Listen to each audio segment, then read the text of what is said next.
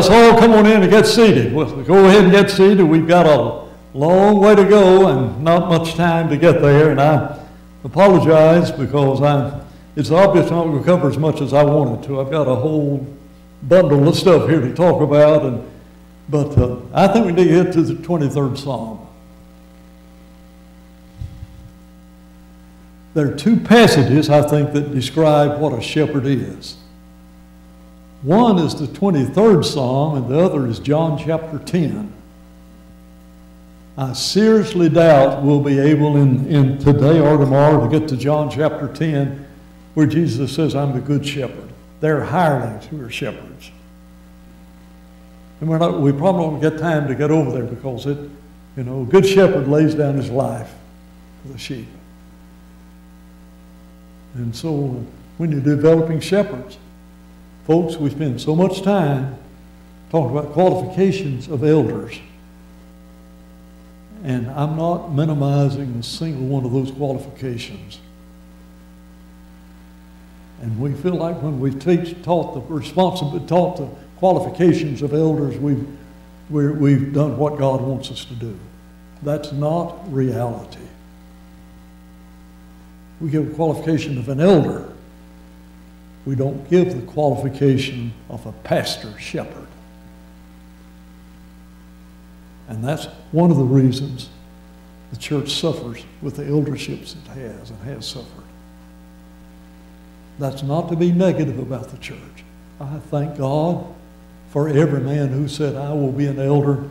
And I know so many of you thought, when I was asked to be an elder, I thought, I don't know how to do this. And you're stating the truth. There's no elder that knows that. But it's the study of passages like the 23rd Psalm that will help us. The Lord is my shepherd.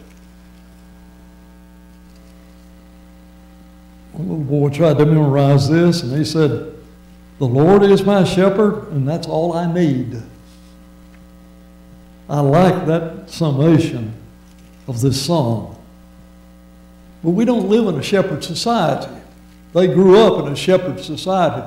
The moment the Lord says, you're shepherds of the flock, they immediately knew what they were to do.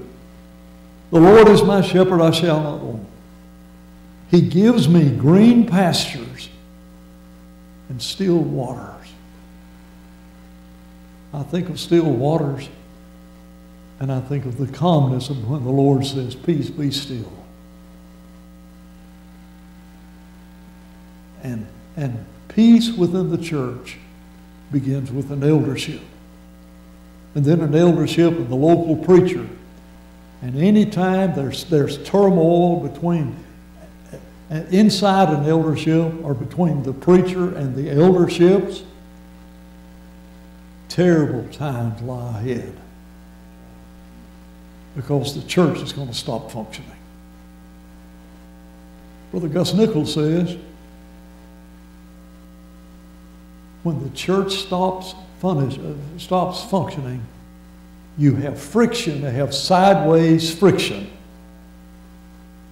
But as long as you've got forward momentum, you'll have less friction. You want the church to be outward and ongoing and alive, then continue to bring new blood into that congregation. New members. And they come in with unbearable, unbelievable problems, but sometimes those problems become a blessing because it gives every member a particular place they can friendship and help in relationship to that. Green pastures and still waters. He restores my soul. What does that mean? I want you to think about the time you were the most discouraged you've ever been. Maybe it was the death of a child. Maybe the death of parents. The death of a husband or a wife. Maybe it's just some problem. Maybe it's what the doctor said after your last doctor's visit, and you walk out to the car. How am I going to tell my wife and my kids? How am I going to tell my brothers and sisters? How am I going to tell them what the doctor said? And so sheep have those things in their lives. And they need their soul revived. Revive us again. Revive us again. And the Lord does that. But there have been those times in which, as a preacher, I have been almost ready to quit and give up.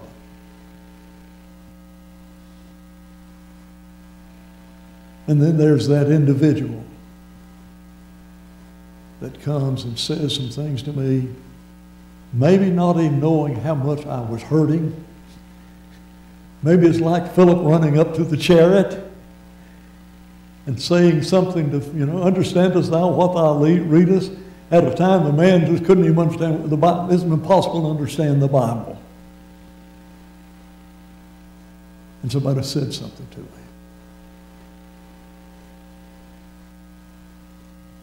He restores my soul.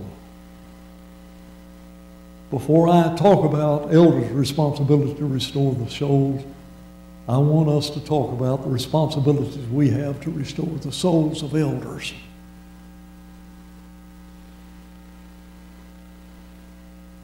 I came back from the mission field. I'd been there 7 years. I came home for 3 months and without a break. And I was there 7 years.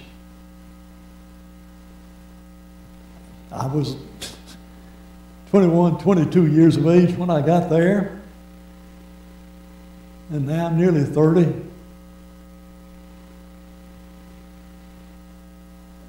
And all I'd been doing was giving of myself.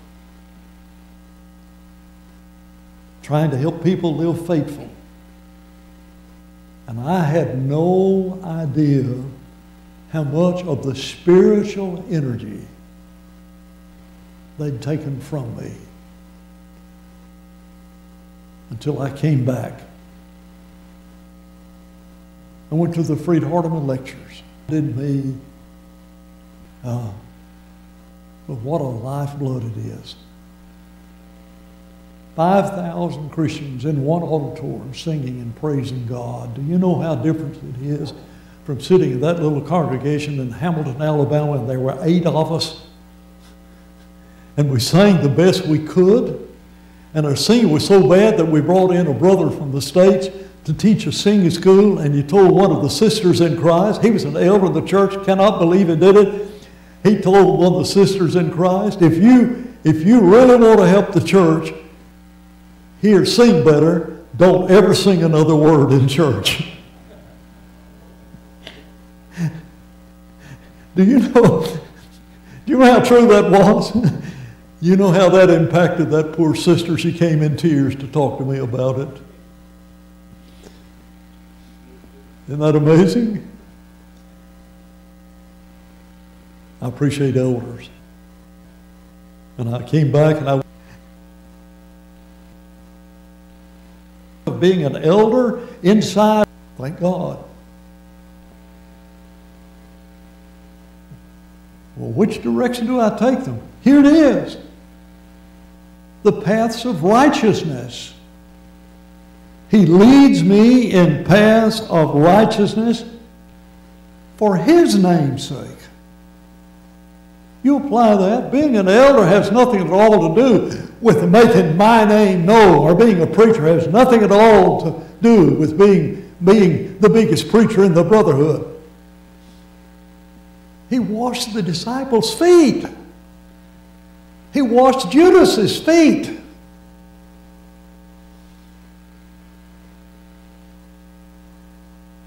I would have washed Judas's feet. Give me a wire brush and some, and Ajax, and I will get those feet so clean you won't even be able to see the skin. I could wash it. No. he washed Judas's feet.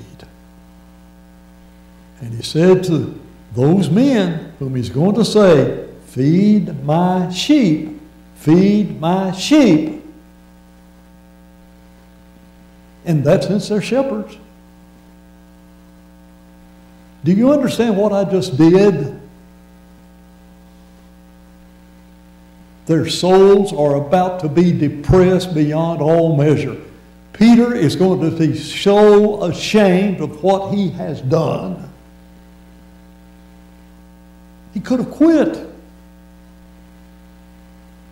And in the resurrection, you know what Jesus did? He saw those women, and he told those women, you go tell my disciples to meet me in Galilee. But that's not all that he said. You go tell my disciples and Peter. Why? Peter's the one who was cursing and swearing, said, I don't even know that man. I'm not fit. And there's nothing I can do in the kingdom of God. And that's what elders need to do, to understand the needs of all the people and to restore their souls. And how many times has the Lord, how many times have you gone to sleep and you've tossed and turned to 2 or 3 o'clock in the morning, and finally you wake up and it's a new day? It happens almost every night. He restores my soul. And that which the Lord does perfectly, he has under shepherds. And he has those of us who are not even elders in any sense as people that we can say to God, use me. Yes. Now, thank you, Robert. Though I walk through the valley of the shadow of death, I will fear no evil. What? I will fear no evil. Thy rod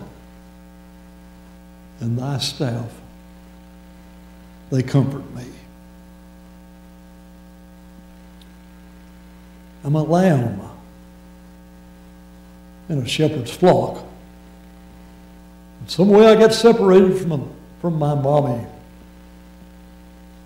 I get separated from the flock,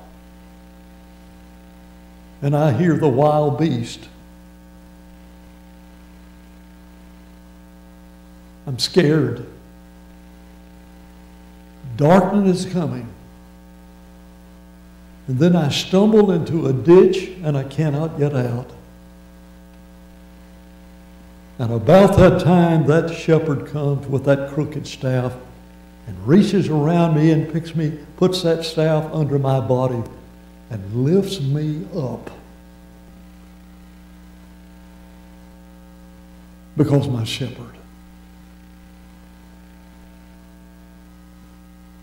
And the rod comforts me. There was that wolf.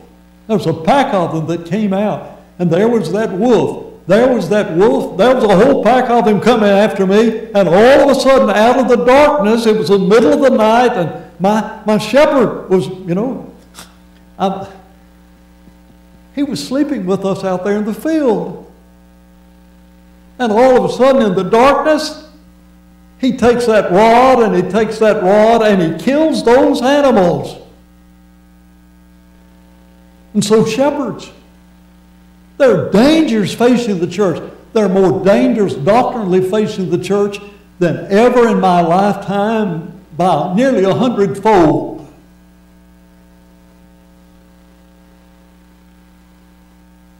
Paul said to those elders, take heed to yourself and to all the flock. I know after my departure, grievous wolves will enter in, not sparing the flock. Shepherds, take up that rod.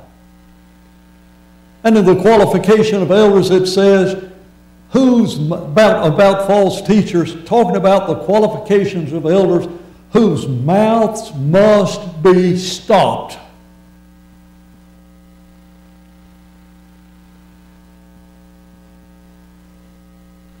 What does that mean? The earliest remembrance I have of my dad doing anything as an elder. I told you last night, West Huntsville did the best they could. They just didn't know any better. They just knew you had to have elders, and so they did. My dad was appointed an elder at age 26. Had no children even old enough to be Christians. They didn't know any better. They just knew we had to have elders in the church. And the old brother got up and said, "I'm retiring. Austin, you're an elder from this day forward." My dad becomes an elder at age 26. I'm 1 year old.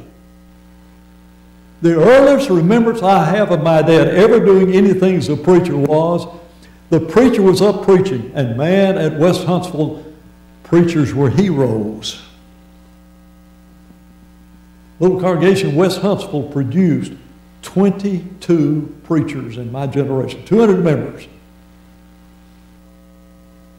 You're looking at one of them. I thought preachers were gods. I grew up in a family that made preachers great men. That's what I want to be when I grow up.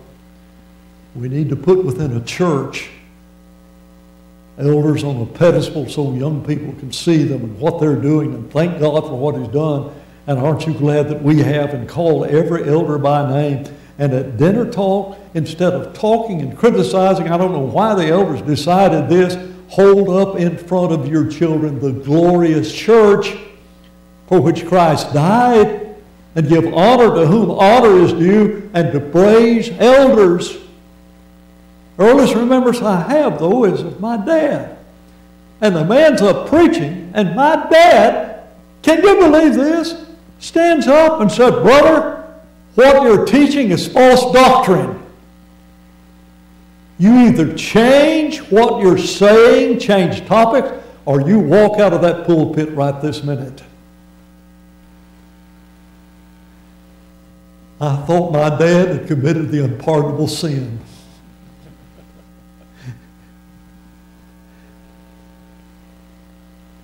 Yeah.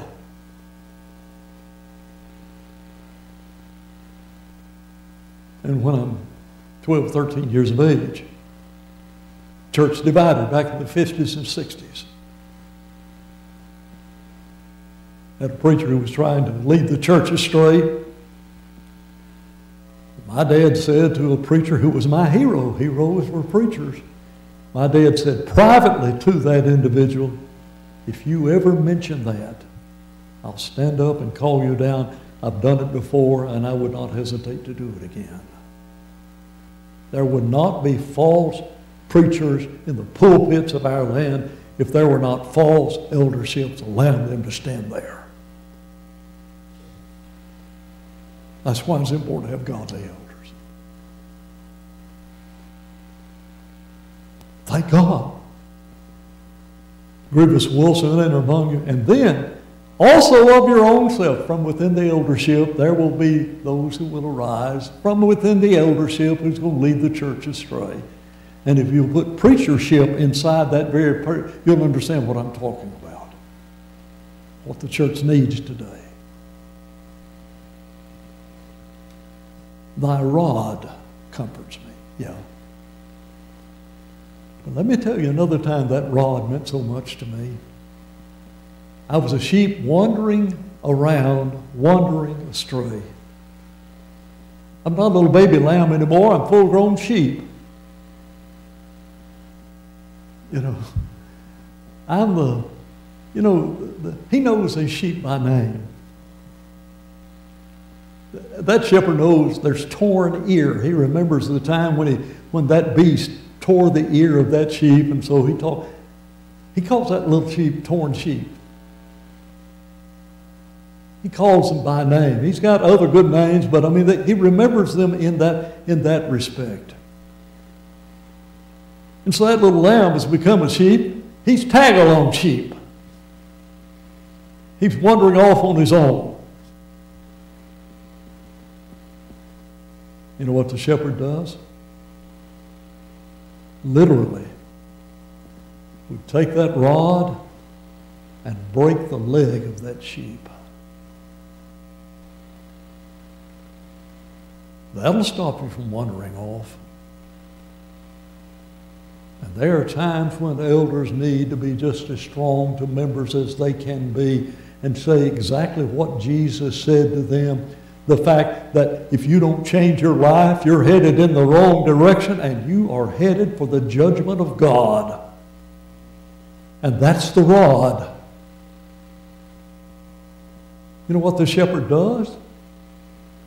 He picks up that little lamb whose leg, or that sheep whose leg is just broken, and nurtures and carries that lamb in his arms back to where the flock was. And nurtures it back to health. There will those arrive. What the church is fed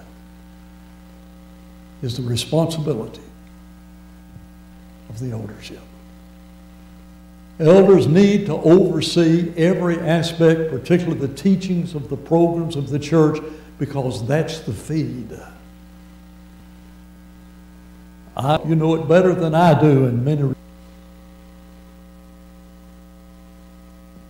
And so he says, in the presence of my enemies. In the presence of my enemies, it doesn't make any difference. What's around me, I'm going to feast because my elders feed me. You anoint my head with oil. I don't know if that's medical or not. This may have to do with the fact that you're chosen. The anointing with oil had to do, was not Samuel given the responsibility to anoint David? And was not Aaron anointed when he became a priest? Was not David anointed when he became a prophet? When he became a king? Thou anointest my head with oil. I'm chosen. But it's not just a drop of oil. The cup that the Lord has anointed me with is an overflowing cup.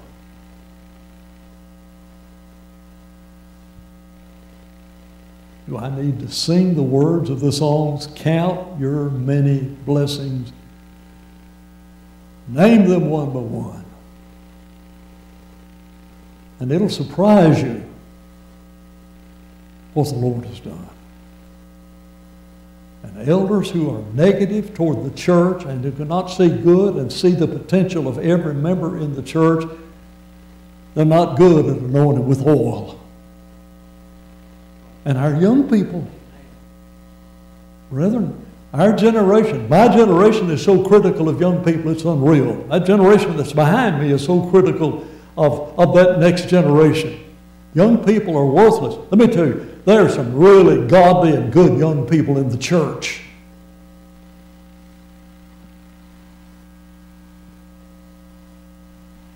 I remember the workshop I was here. Young man sitting on the back pew.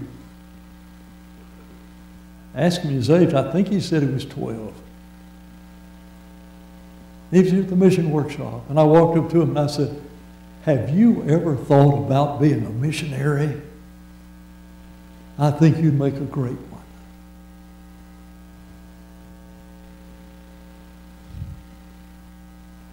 Little 12-year-old boy. I didn't have oil.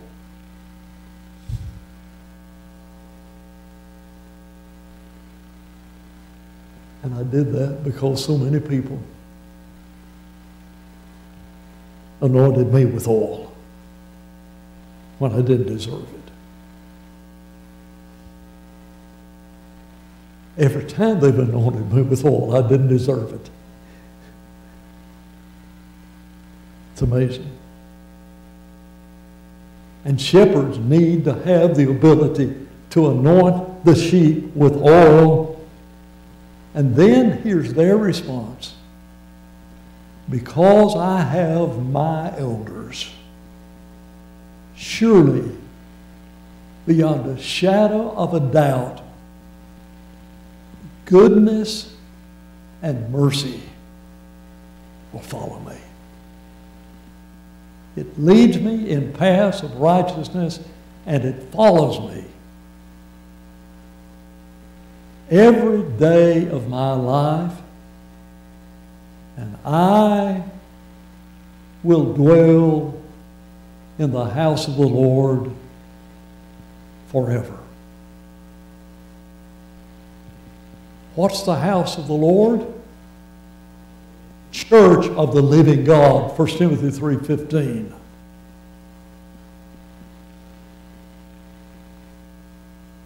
My shepherds lead me, and I know righteousness because I have seen righteousness in them.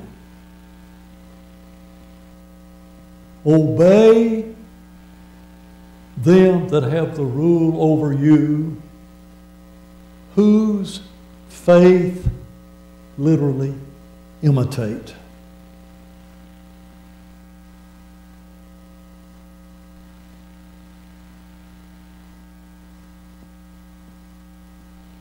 Preach a sermon.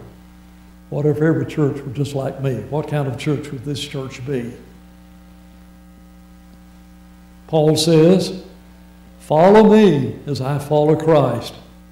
And the Bible specifically says you live in front of that church a life that is exemplary. Not that you never make a mistake. Think of what David did when David made the mistake. He acknowledged it, he corrected it, and God forgave him, and God used him the rest of his life. And the elders will make mistakes. And sometimes elders need to come and be restored.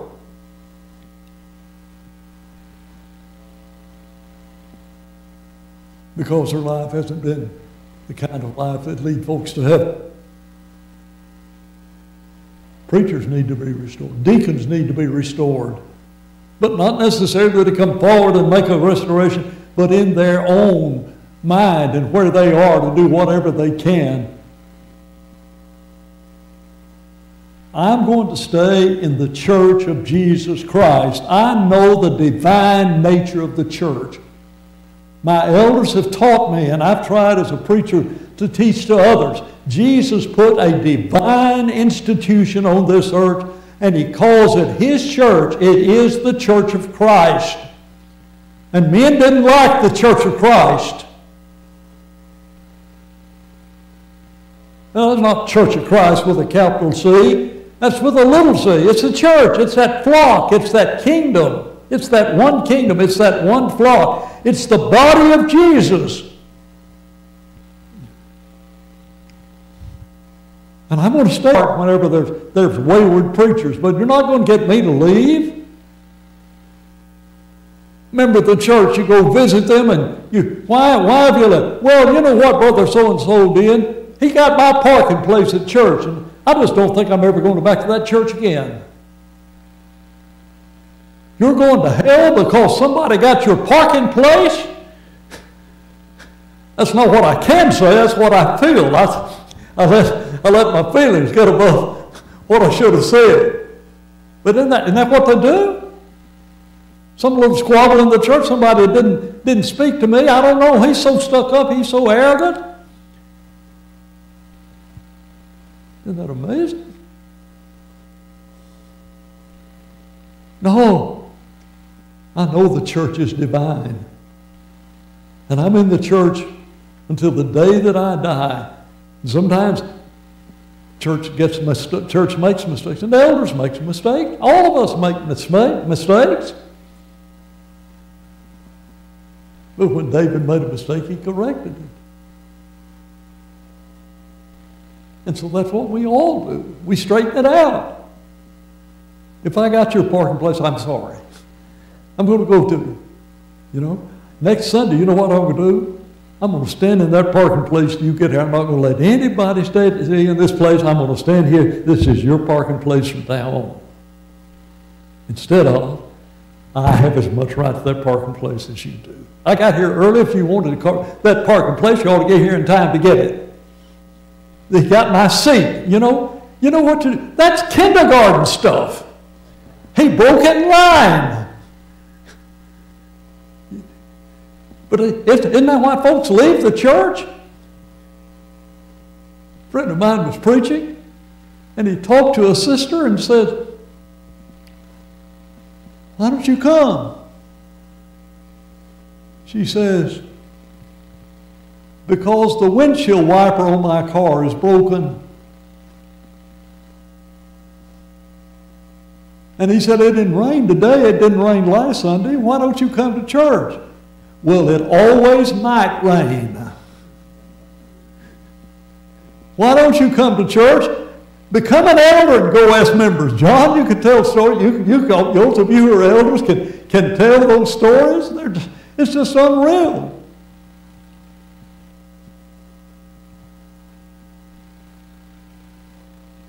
But I love my elders and I respect them. In fact, I believe the responsibility, and this is Dan's, I believe, I don't have a Bible verse for this. I've sort of got a Bible verse. But I believe one of the responsibility of me as a preacher standing in that pulpit is to build a respect for the eldership and to give honor to them. Paul says to a preacher, to Timothy, "Against an elder receive not an accusation." Then he's home free and live any way he wants to. No, you know the rest of that verse?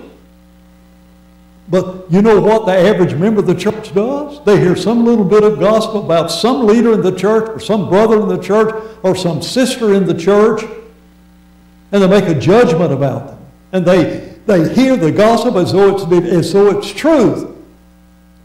Even against an elder, receive not an accusation at the mouth of 2 or 3 witnesses. Well, the elders they don't have a free ticket, do they? No, because them that sin, preacher man Timothy, them that sin, you stand up and rebuke them publicly. That's what 1 Timothy 5 says, that the church may learn to fear. Fear the preacher? No, fear Almighty God.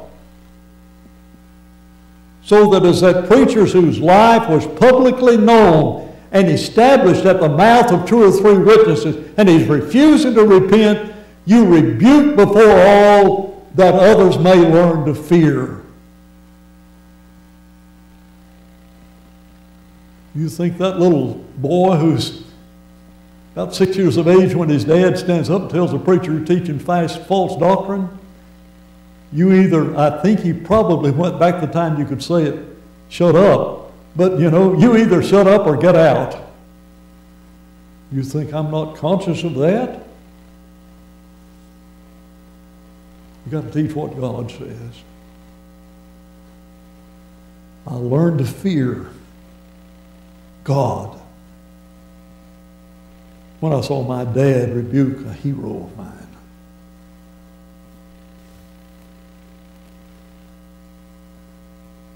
And then he says, what about good elders?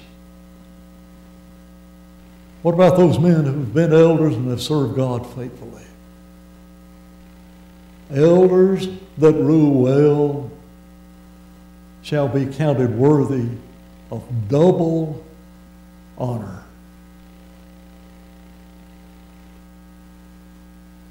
I don't have any hesitancy, John,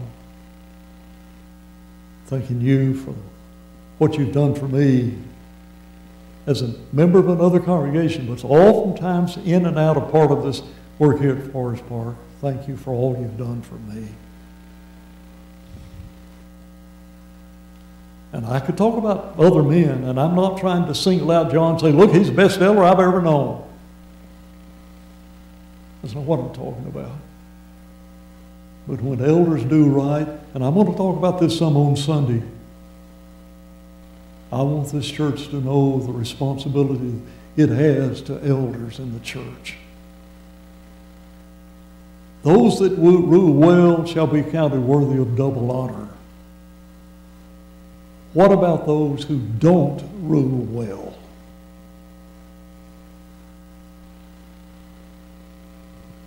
What does that imply? The elders that rule well shall be counted worthy of double honor. What about those who do not rule well? They're just lazy elders.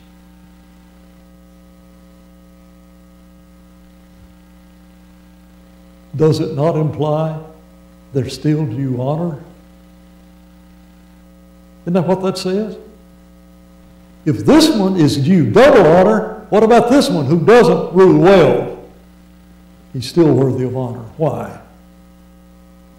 Because he has been chosen in the providence of God and in the teaching of the revelation of the will of God.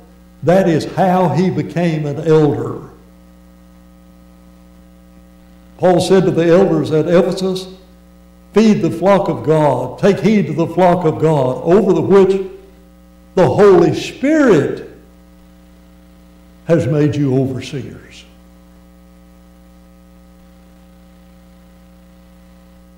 And a congregation appoints an elder, and he becomes, in that sense, one who is sitting in the position. I'm not talking about false elders teaching false doctrine. That's not what I'm talking about. I'm talking about elders who are just sort of indifferent in relationship. They're still due honor. And let me illustrate it. The second year, the end of the first year, beginning of the second year of the reign of King Saul, he turned against God. Took him 1 year as king to mess it all up. How bad does it become? Well, he's got this young shepherd boy that becomes a thorn in his side, and he's doing everything he can to kill that shepherd boy. He's going every way to do everything that he can to destroy that shepherd boy. In fact, has to flee. Innocent David has to flee. Talk about walking through the valley of the shadow of death. How about living in the valley of the shadow of death? Because the king has not just sent a posse out to get it. He's brought out his entire army trying to find one man. And David's inside a cave. And that king walks into that cave. Literally, the text says, to use the bathroom.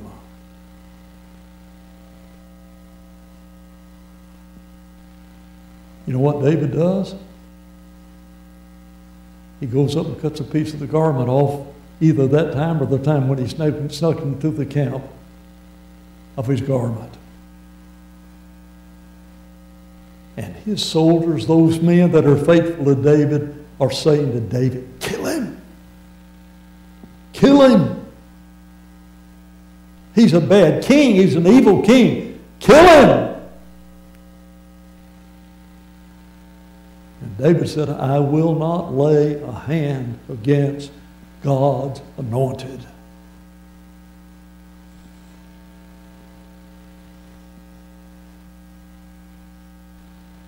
Twice he had a chance to kill him. Both occasions. Every counselor David had was saying, kill him, kill him, kill him. And David said, oh no, he's been appointed as God, as the king. He's been anointed with oil. He's the king. And even bad elders are worthy of honor. And folks, we don't give it to them. We rob them of a blessing.